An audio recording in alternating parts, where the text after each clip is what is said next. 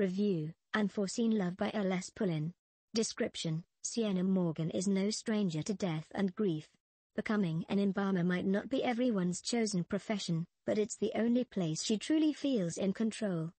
An introvert by nature, working and living above a funeral home suits her down to a T until Theodore walks through the door, and she realizes her arch-nemesis from UNI is about to be her new boss.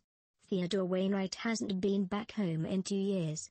A fact he's not proud of. But his catastrophe of a relationship just ended. He lost his girlfriend and his best friend. And all he wants is the chance to start over again. However, the last thing he expected when taking over the family business was to find none other than stick-up-her-ass Sienna.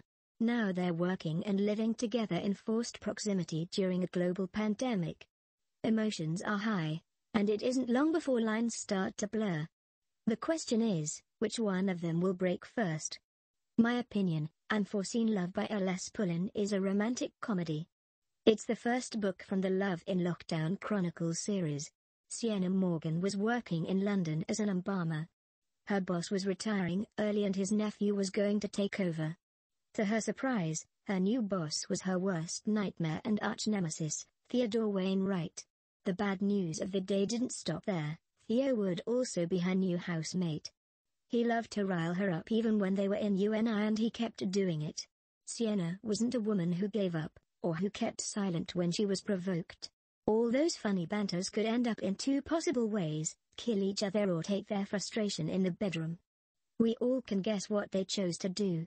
It's such an entertaining story. A wonderfully written romantic comedy that it's based on the enemies to lovers trope.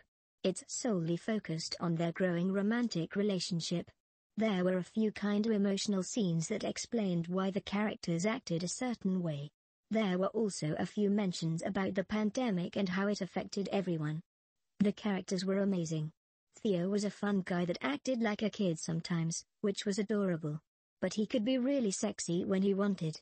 Sienna was more closed off but very kind and caring. Her feisty side was my favorite. I loved their fights, they were so much fun. I fell in love with this book from the beginning and I can't wait to see what happens next in this series.